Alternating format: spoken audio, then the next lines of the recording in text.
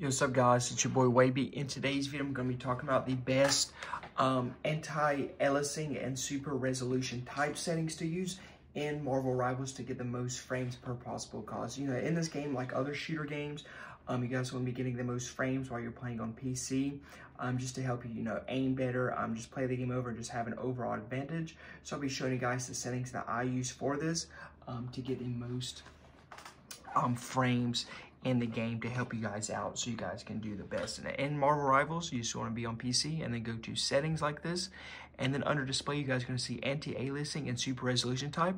I don't know what the best one is for these. I feel like it doesn't matter too much though. I just use NVIDIA. And then for resolution type, you want to put on performance, guys, to get the most frames as well. And in sharpening, I just keep it as 80. You can try experimenting with this.